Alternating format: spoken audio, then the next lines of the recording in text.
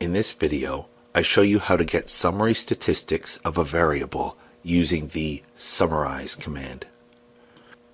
By the end of this video, you should know how to use the command sum. To summarize a variable, we type in the command sum, S-U-M, space, and then the variable name, comma, detail. For example, if I had a variable named IQ and I wanted to summarize it using the sum command, I type in sum space IQ comma space detail. Remember, this command will only work if you have data loaded into Stata's memory. Let's see how the sum command works in practice. I've already loaded a data set into Stata's memory. Let's say I want to summarize the per capita GDP variable, which is roughly a measure of how much money a country makes on a per person basis. The variable name is GDP PC. To summarize that variable, I go to the command window and I type in sum GDP PC comma space detail. And this is what I get. Briefly, let's review what each part of this output tells us. The leftmost column gives us the variable's different percentile scores. So, for example, beside the 50% sign, we get the variable's 50th percentile score, or median score, which is 4955. The 50th percentile score means that half of all of the observations in this variable are below 4955 and half are above. Beside the 5%, we see 641.7178. That means that 5% of the scores in this variable are below 641. The 95th percentile score is 32499.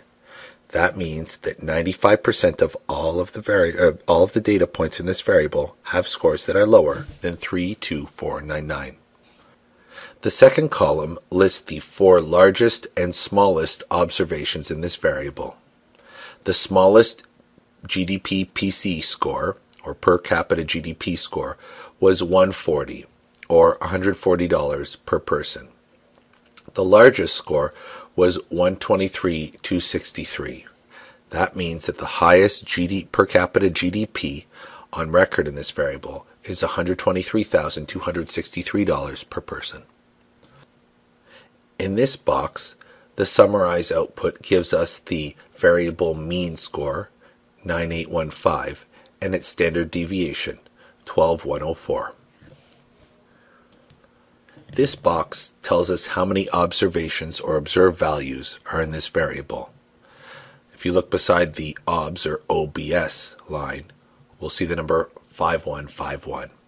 That means that this variable has 5,151 observations. In the bottom right-hand corner, we get some summary statistics that describe the overall shape and distribution of the variable. Variance gives us a sense of how spread out the values are.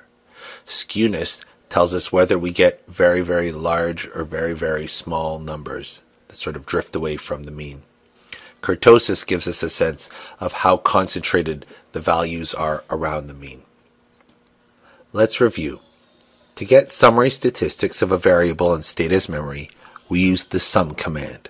The syntax is sum, space, and then the variable name, comma, space, detail. Remember, this command will only work if you've loaded data into Stata's memory.